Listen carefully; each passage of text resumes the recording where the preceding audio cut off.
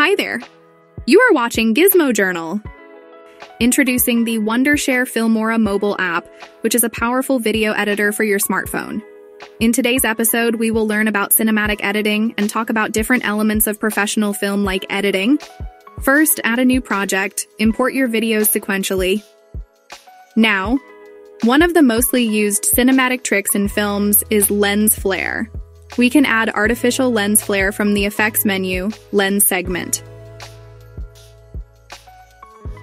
Apply the most appropriate one into the video. Click and see previews first.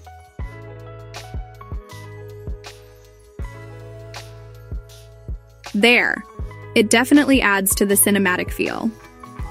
For color grading, instead of manually doing it, there are filters, perfectly curated for film look in your videos. Click and see the previews. The filters are sorted by categories for you to find the most suitable one for your video theme. You may adjust the intensity of the filter. See before and after. Also, apply the same filter to all the clips in the project. There are some motion presets available in the Filmora app, which can bring dramatic effects to your videos. Set the duration as you need. Film style transitions are other elements of cinematic editing. There are different styles of dissolve and fade transition you may use. There is a cinematic segment as well.